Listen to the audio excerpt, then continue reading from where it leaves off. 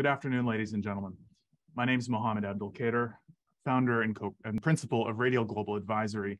I'm also a board member for the Muslim Public Affairs Council. I'm happy to be with you all today. Thank you all for tuning in. This has been such a great day. Great to connect with everyone. I'm so excited to see all these organizations from around the country doing great work and really engaging their communities. January 20th, 1961 was a cold day in Washington, D.C. The temperature was about 20 degrees Fahrenheit, very frigid.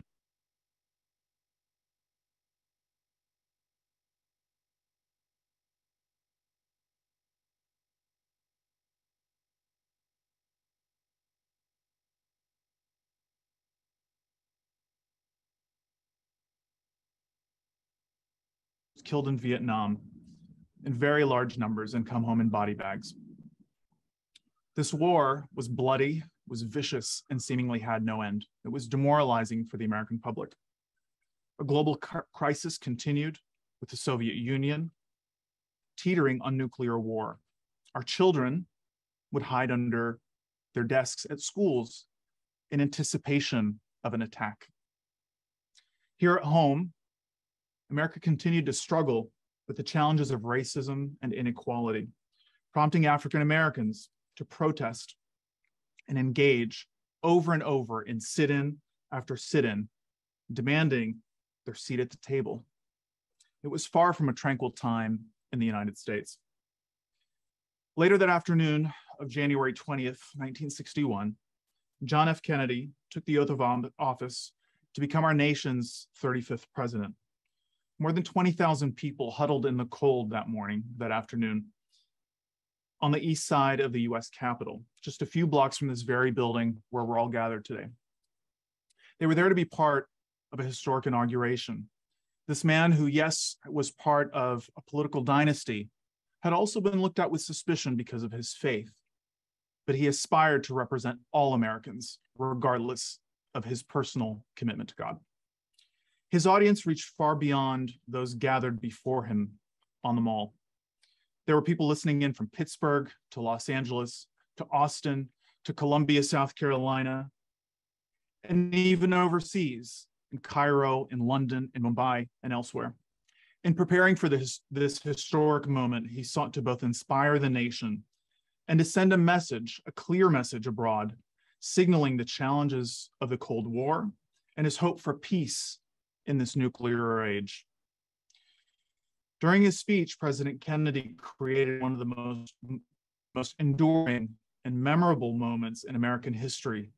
Americans, all Americans, to commit themselves to public service and the well-being of the country. Many of us know the quote, and so my fellow Americans, I ask not what your country can do for you, ask what you can do for your country. President Kennedy addressed listeners around the world when he followed up by saying, my fellow citizens of the world, ask not what America can do for you, but what together we can do for the freedom of man. Not only are these words about civic sacrifice and service, they're really about the greater good, and also about the fundamental principle that the sum of all of America's parts are great.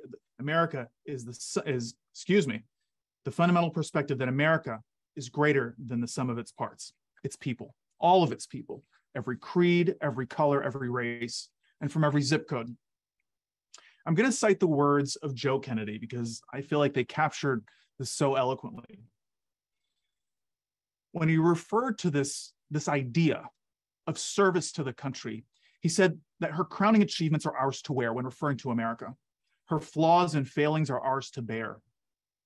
The greatness of this country depends on the willingness of all, not just to do our part, but to hold ourselves, our government, our leaders accountable to the promises that we've made to the world.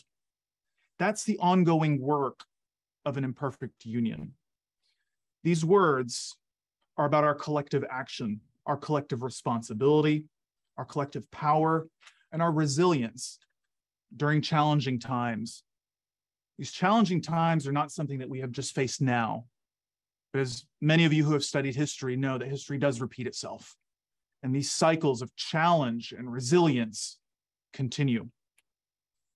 Many historians will draw similarities from the turmoil of the 60s to today, the geopolitical challenges, as we've seen with the Russian invasion of Ukraine recently. We're contending with the rise of a more assertive China, a continuing racial reckoning here in the United States, and continuing conversations about inequality, racial inequality, income inequality, and so on and so forth. And more recently, we're all subjected to the challenges and the scourges, to the scourge of this global climate change will affect every single one of us. It'll affect our food, our water, and our basic human security. Let's not talk about gun violence. In the last few weeks, we've seen so many young people taken away from us far too early in every corner of the country and without any discrimination. As we look at the news, we can find it to be quite discouraging. It can get deflating. It can be depressing to see so many problems, see so great, but also to see a political system mired in gridlock, to see public discourse that's gone off the rails and is unproductive, and to see so many Americans disengaged and apathetic about the political process, about basic civic engagement in their communities. So many have given up. But what's given me hope, what's given me great hope, is in every corner of the country, we've seen people doing work in their communities, hand in hand, across community boundaries, across religious lines, across racial lines, with partners, with allies, to bring about the change that we all wish to see. They're all working towards the communities that we all want, where everyone feels like they have a seat at the table with dignity, with safety. Today, you've heard from experts from several amazing organizations who work in every corner of these United States. And they're working on your behalf, the American people. And they're working on the disparities in our healthcare system and innovative efforts to bring about better wellness outcomes for all Americans, not just for the Muslim community. You've heard about the dangers of racism and bigotry facing our communities, and you've heard from experts who are working to combat that. You've heard rich conversations about justice and human rights and organizing in an inclusive way on the ground to make sure that everyone has their voice. We've heard from folks working on more representation in the census, so our schools can be properly funded, so our streets can be properly maintained, so our water system can be taken care of in a way that serves all communities equitably and fairly. You can learn more about these organizations in the link that will be dropped in the chat boxes, so make sure to check that out. I'm sure you'll be impressed. I'm sure you'll be excited to see what they do, and I hope you'll get involved. These folks are leading at every level. Leadership is not easy, and I want to dig into that a little bit. We've glorified leadership in our textbooks and in our films.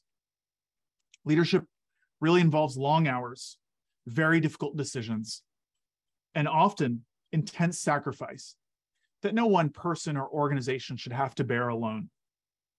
Each and every one of you, each and every one of us, can be a part of this effort by supporting these organizations and others to help America realize her aspiration, her ongoing aspiration of becoming a more perfect union, where all pieces of this mosaic are integrated and are integral to the whole picture's richness. This is our history, and this was the intent of our founding fathers. We see it on our coins, on our currency. We see it on the seal of the United States, our motto, E pluribus unum, out of many we are one. So don't worry, this isn't a fundraising pitch, although if you do want to make a gift, I'm sure several of the folks in the room here today and online would very much welcome your financial support, because it is critical to keeping the lights on, to hiring the best talent, and to retain that talent and make sure they are supported as they represent us. I hope that you'll continue to support the organizations that you heard from here today with your time, with your talent, with your treasure, but also with your ideas and with your mind and with your voice. Reach out to your elected representatives, because that's on your shoulders as well. That's on all of our shoulders as Americans, to participate in the democratic process by reaching out to our elected representatives, not just here in Washington, D.C., but in your local communities and in your state capitals. And I'm talking about your city council members, your school board members, your local sheriff, every single person that is elected that represents our communities. Reach out to them, engage with them. Let them know who you are and let them know you care and what issues will make a difference in your life. Stay engaged in voting, not just every 4 years in the presidential election that dominates our TV coverage, but in every boring state and local and midterm election, because they matter too. And those decisions at a local level affect all of our lives. They affect the curriculum in our kids' schools, to the cleanliness of the water that we drink, to the cleanliness of the air that we breathe. That process is fundamental to our well-being, and it's our responsibility to engage in it, all aspects of it, holistically. I want to come back to President Kennedy's timeless words. Ask not what your country can do for you. Ask what you can do for your country. This country has given all of us so much. With all of its blemishes and imperfections, this imperfect union has given us all so much and so many opportunities. We are a part of this fabric.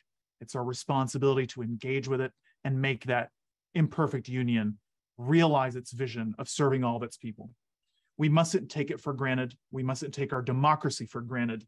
Recent events have shown that that's a reality that we have to all contend with as Americans. This is a work in progress. We must all together work for this imperfect union every single day. Thank you so much. I wish you well.